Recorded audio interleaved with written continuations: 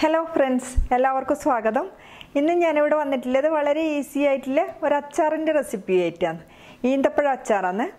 ഇതൊരു ഇൻസ്റ്റൻറ്റ് അച്ചാറാണ്. നമ്മൾ പെട്ടെന്ന് തന്നെ ഉണ്ടാക്കാൻ പറ്റും. അതുപോലെ തന്നെ നമ്മൾക്കത് പെട്ടെന്ന് തന്നെ യൂസ് ചെയ്യാൻ പറ്റും. നമ്മൾ നോർമലായിട്ട് അച്ചാർ ഉണ്ടാക്കുമ്പോൾ അത് റെഡിയാക്കിയതിന് ശേഷം നമ്മൾ കുറച്ച് ദിവസം വെച്ച് കയറ്റി കഴിക്കുമ്പോഴാണ് കൂടുതൽ ടേസ്റ്റ് ഉണ്ടാവുക. ഈ ഒരു അച്ചാർ നമ്മൾക്ക് പെട്ടെന്ന് തന്നെ ഉപയോഗിക്കാൻ പറ്റും. അത്രയും ടേസ്റ്റി ആയിട്ടുള്ള ഒരു അച്ചാർ തന്നെയാണ്. അപ്പോൾ അതെങ്ങനെ ഉണ്ടാക്കാമെന്ന് നോക്കാം. ഫസ്റ്റ് ഞാൻ അതിന് വേണ്ട ഇൻഗ്രീഡിയൻസ് ഒക്കെ എടുത്തിട്ടുണ്ട്. ഞാൻ 200 ഗ്രാം ഈന്തപ്പഴം എടുത്തിട്ടുണ്ട്. അതിൻ്റെ കുരു കളഞ്ഞിട്ട് അത് ഒരു ഏകദേശം ഒരു 4 പീസായിട്ട് കട്ട് ചെയ്തെടുത്ത് വെച്ചതാണ്. 200 ഗ്രാമാണ്. ഇതിനൊന്നിച്ച് ഞാനിവിടെ 2.5 ടേബിൾ സ്പൂൺ വെളുത്തുള്ളി എടുക്കുന്നുണ്ട്. അതും ചെറുതായിട്ട് മുറിച്ചതാണ്, നീളത്തിൽ മുറിച്ചതാണ്. അതുപോലെ തന്നെ 1 ടീസ്പൂൺ ഇഞ്ചി കുറച്ച് മാത്രം ചേർത്താൽ മതി. പച്ചമുളക് ഞാൻ 3 വലിയ പച്ചമുളക് ഉപയോഗിച്ചിട്ടുണ്ട്. പച്ചമുളക് നിങ്ങളെ എരിവിനനുസരിച്ച് കൂട്ടിയും കുറച്ചും ചേർക്കാം. അതുകൂടാണ്ട് ഇതിൽ മറ്റ് മസാലപ്പൊടികളും മറ്റും ചേർക്കുന്നുണ്ട്. അത് ഞാൻ ചേർക്കുന്ന സമയത്ത് ഓരോന്നായിട്ട് പറയാം. അപ്പോൾ ഫസ്റ്റ് ഞാനിവിടെ ഒരു കടായി ചൂടാവാൻ വെച്ചിട്ടുണ്ട്. ഇതിലേക്ക് 2.5 ടേബിൾ സ്പൂൺ നല്ലെണ്ണ ഒഴിച്ചു കൊടുക്കുന്നുണ്ട്. കുറച്ച് കൂടുതൽ തന്നെ എണ്ണ വേണം, അപ്പോഴാണ് ടേസ്റ്റ് ഉണ്ടാവുക. അതുകൂടാണ്ട് അച്ചാർ പൊതുവെ നല്ലെണ്ണയിൽ ചെയ്യുമ്പോഴാണ് നല്ലൊരു ടേസ്റ്റ് ഉണ്ടാവുക. പിന്നെ നിങ്ങളുടെ കയ്യിൽ നല്ലെണ്ണ ഇല്ലെങ്കിൽ വെളിച്ചെണ്ണ അല്ലെങ്കിൽ ഇഷ്ടമുള്ള ഓയിൽ ഉപയോഗിച്ചിട്ടും ചെയ്തെടുക്കാം. ഇതിലേക്ക് ഒരു 1/4 ടീസ്പൂൺ കടുക് ചേർത്ത് കൊടുക്കാം. ഇതിനൊന്നിച്ചൊരു 2 വറ്റൽമുളക് ചെറുതായിട്ട് മുറിച്ചത്. അതിനുശേഷം ഇതിലേക്ക് ഞാനിവിടെ വെളുത്തുള്ളി, ഇഞ്ചി, പച്ചമുളക് 3 ഒന്നിച്ച് തന്നെ ചേർക്കുന്നുണ്ട്.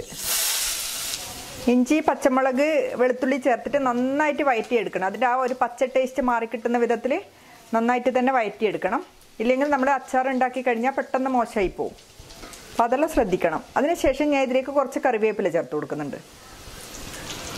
അപ്പോൾ ഇതെല്ലാം നന്നായിട്ട് വഴന്ന് വന്നിട്ടുണ്ട്. അതിനുശേഷം നമ്മൾക്ക് ഇതിൽ ഓരോ പൊടികളായിട്ട് ഇട്ട് കൊടുക്കണം. ഫസ്റ്റ് ഇതിലേക്ക് ഞാൻ ഒരു 1/4 ടീസ്പൂണിൽ പകുതി മഞ്ഞൾപ്പൊടി ചേർത്ത് കൊടുക്കുക. വളരെ കുറച്ച് മതി മഞ്ഞൾപ്പൊടി, കൂടുതൽ ചേർക്കണ്ട. ഇതിലേക്ക് 1.5 ടീസ്പൂൺ ചില്ലി പൗഡർ ചേർക്കുന്നുണ്ട്. ഇതിനൊന്നിച്ച് തന്നെ ഒരു 1/2 ടീസ്പൂൺ ഉലുവ പൊടിച്ചതാണ്. 1/2 ടീസ്പൂൺ തന്നെ ചേർക്കണം. അതിനൊന്നിച്ച് തന്നെ ഒരു 1/2 ടീസ്പൂൺ കായത്തിൻ്റെ പൊടി. ഇതിലേക്ക് ഏകദേശം ഒരു 1 ടീസ്പൂൺ ഉപ്പ് ചേർത്ത് കൊടുക്കുന്നുണ്ട്. അതിനുശേഷം നന്നായിട്ട് മിക്സ് ചെയ്തെടുക്കുക. നമ്മൾ ഈ പൊടികളെല്ലാം ചേർത്തത് നന്നായിട്ട് ഒന്ന് വഴന്ന് കിട്ടണം, അതിന് വേണ്ടിയിട്ടാണ്. അതുകൂടാണ്ട് നമ്മൾ പൊടികളെല്ലാം ചേർക്കുമ്പോൾ ശ്രദ്ധിക്കണം, ലോ ഫ്ലെയിമിൽ വെച്ചിട്ട് തന്നെ ഇട്ട് കൊടുക്കണം. ഇല്ലെങ്കിൽ പെട്ടെന്ന് കരിഞ്ഞു പോകും. ഇല്ലെങ്കിൽ നിങ്ങൾക്ക് അങ്ങനെ ചെയ്യാൻ പറ്റുന്നില്ലെങ്കിൽ ഫ്ലെയിം ഓഫാക്കിയതിന് ശേഷം പൊടികൾ ചേർത്ത് കൊടുത്താൽ മതി. അതിനുശേഷം വീണ്ടും ഒന്ന് മിക്സ് ചെയ്തിട്ട് ഫ്ലെയിം ഓൺ ചെയ്താൽ മതി.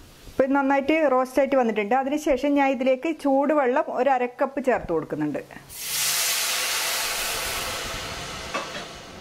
ഇതിനൊന്നിച്ച് ഞാനിവിടെ 1 ടേബിൾ സ്പൂൺ പഞ്ചസാര ചേർത്ത് കൊടുക്കുന്നുണ്ട്. നിങ്ങൾക്ക് 1 ടേബിൾ സ്പൂൺ വേണ്ടാന്നുണ്ടെങ്കിൽ 1/2 ടേബിൾ സ്പൂൺ ചേർത്ത് കൊടുത്താൽ മതി. പക്ഷേ നമ്മളിതിന് മധുരം തീർച്ചയായിട്ടും ചേർക്കണം. നമ്മൾ അച്ചാർ ഒന്ന് ബാലൻസ് ചെയ്ത് കിട്ടാൻ വേണ്ടിയിട്ട് മധുരം ചേർക്കണം. ഈന്തപ്പഴം ആയതുകൊണ്ട് മധുരം അതിലുണ്ടല്ലോ എന്ന് വിചാരിച്ച് ചേർക്കാണ്ടിരിക്കാൻ പാടില്ല. ഇത് നന്നായിട്ട് തിളക്കുന്നുണ്ട്. ഇതിലേക്ക് ഞാൻ ഈന്തപ്പഴം ഇട്ട് കൊടുക്കുന്നുണ്ട്.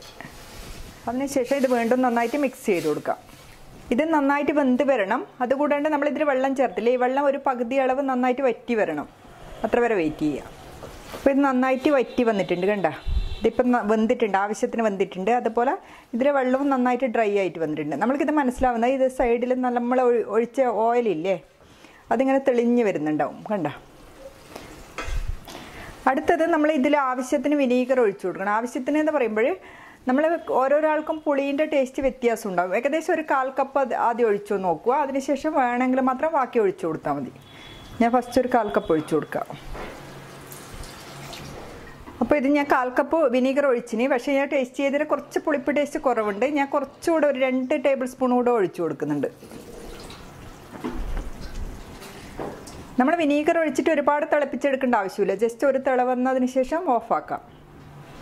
അതുകൂടാണ്ട് ഈ ഒരളവിൽ ഇതിൻ്റെ ലൂസായിട്ട് ഉണ്ടാവണം. കാരണം എന്ന് വെച്ചാൽ ഇത് നന്നായിട്ട് തണുത്ത് വരുമ്പോൾ വീണ്ടും നന്നായിട്ട് കട്ടിയായിട്ട് വരും. ഇത് നന്നായിട്ട് തണുത്തതിന് ശേഷം നമ്മൾക്കൊരു പാത്രത്തിലേക്ക് മാറ്റാം. അപ്പോൾ ഇത്രയേ ഉള്ളൂ. വളരെ ഈസിയാണ്, പെട്ടെന്ന് തന്നെ ഉണ്ടാക്കാൻ പറ്റും. നമ്മൾ ഗീ റൈസ്, ബിരിയാണി അതിനൊക്കെ പറ്റിയ നല്ലൊരു അച്ചാറാണ്. അതുകൂടാണ്ട് ചോറിൻ്റെ ഒന്നിച്ചും കഴിക്കാൻ പറ്റും. പക്ഷെ നിങ്ങൾ മധുരത്തിൻ്റെ അളവ് നിങ്ങൾക്കനുസരിച്ചിട്ട് കുറച്ച് കൂടുതലോ കുറവോ അതുപോലെ ചേർത്ത് കൊടുക്കണം. അത് ഇഷ്ടത്തിനനുസരിച്ച് മാറ്റം വരുത്തേണ്ടതാണ്. അപ്പോൾ എല്ലാവരും ട്രൈ ചെയ്ത് നോക്കണം. Thank you.